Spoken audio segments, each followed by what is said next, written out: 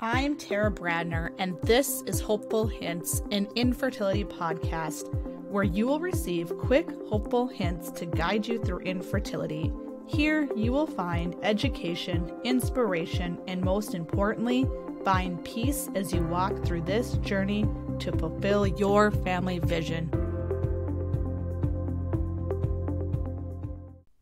Welcome to Hopeful Hints. I'm your host, Tara Bradner, and today we're going to be talking about unexplained infertility. So for those that may not be familiar with unexplained infertility, this is a diagnosis when you've been trying to conceive without results and both the male and female have had a full infertility workup and there's been no abnormal findings. So basically, everything appears normal to the medical provider, yet the results are indicating otherwise, aka you're not pregnant. Welcome to one of the most frustrating diagnoses ever. I had this diagnosis myself before it was found that I actually had endometriosis. So I understand just how frustrating and confusing this is. And as a medical provider, I also find it frustrating that we cannot give you an answer to why the outcome is not happening. It's heartbreaking, confusing, frustrating. Insert your word to receive this diagnosis.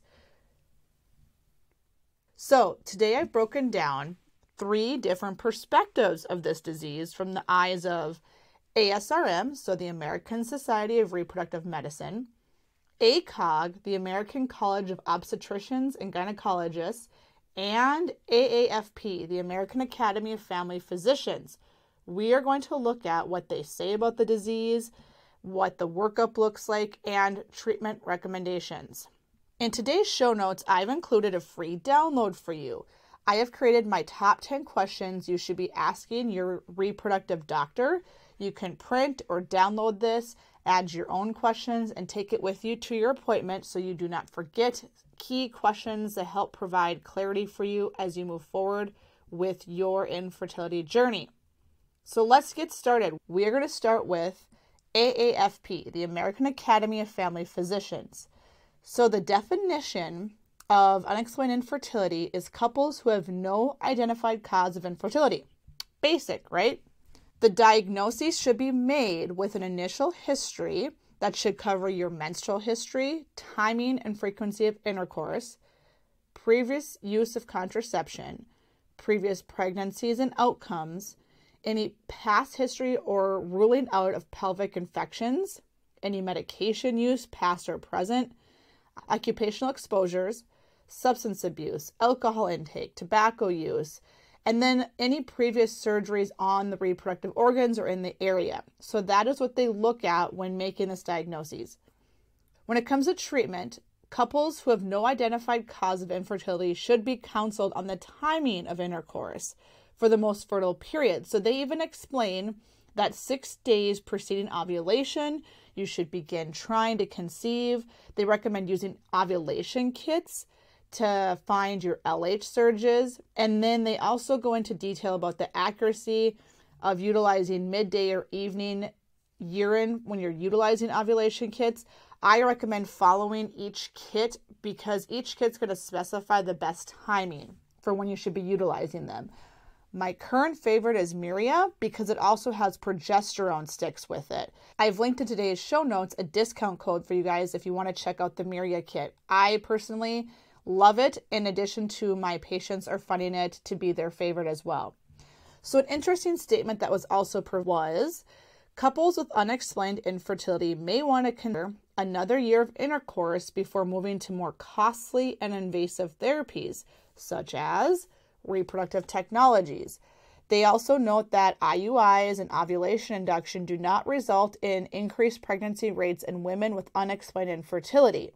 In addition, they go on to say they recommend couples should be counseled on lifestyle.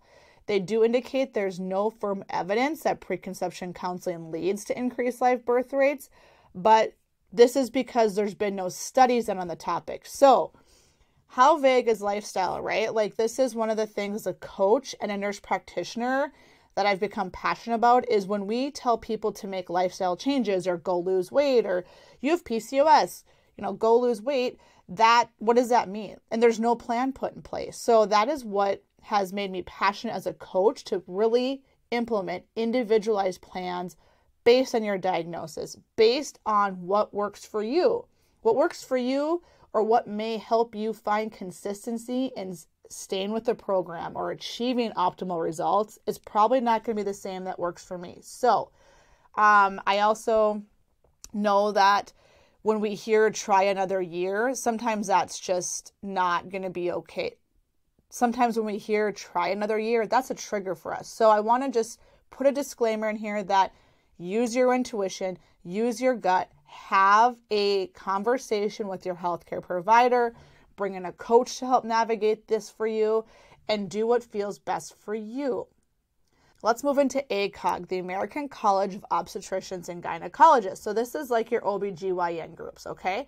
So the definition is, once again, when all testing has been ruled out for infertility and all tests are normal.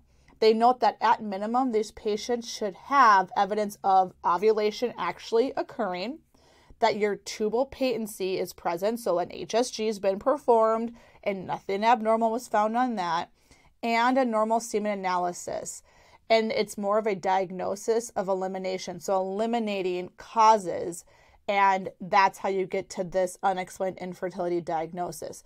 I want to point out here too, I am very, very passionate about ensuring that a semen analysis is performed on day 1 of a female diagnosis or evaluation for infertility, not waiting or trying treatments and then having that done. Male is 50% of the factor, right? So we need to make sure that they are evaluated as soon as you are as a female.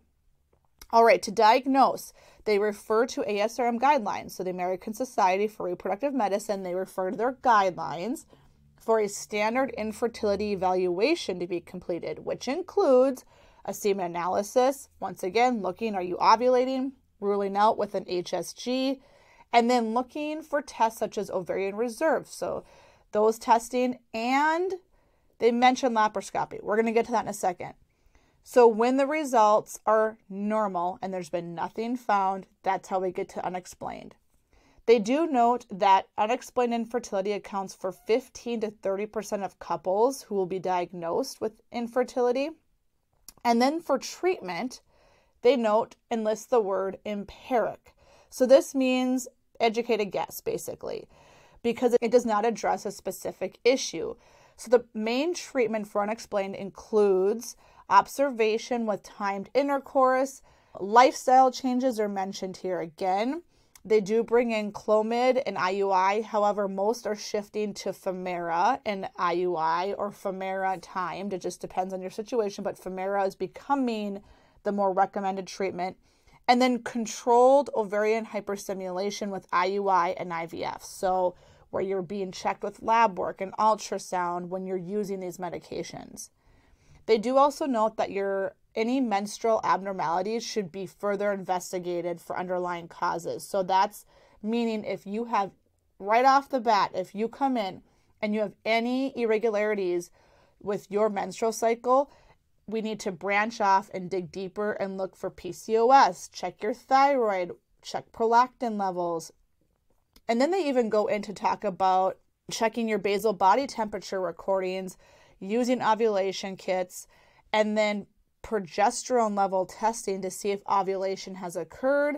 In addition, other points that ACOG points out is that the principal treatment for unexplained infertility includes observation with timed intercourse and lifestyle changes before moving into oral medications, IUIs, and IVF. They do note that the most expensive but the most successful treatment for unexplained infertility consists of bringing in reproductive technologies, including IVF, with or without ICSI.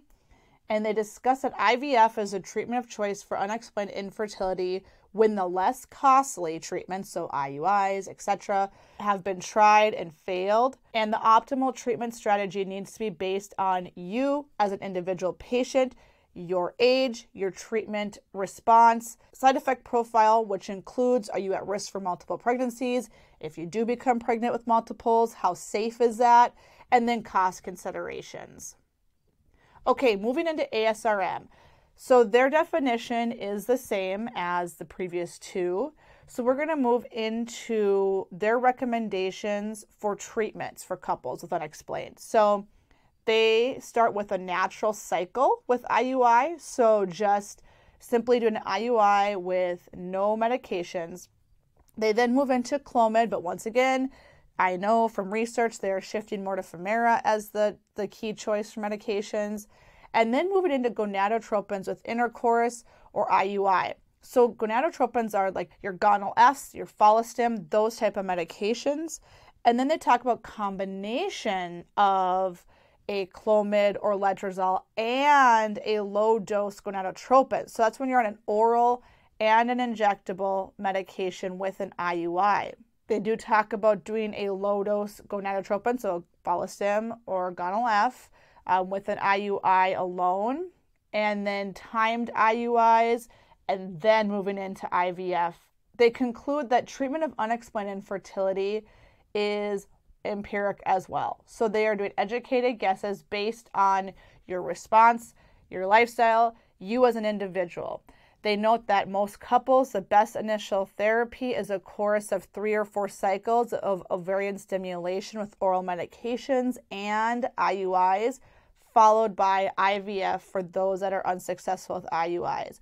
So I want to pause right there. Did you notice that they said 3 or 4 cycles? So I have seen many of you doing 6, 10. I heard of somebody recently doing 17 IUI cycles.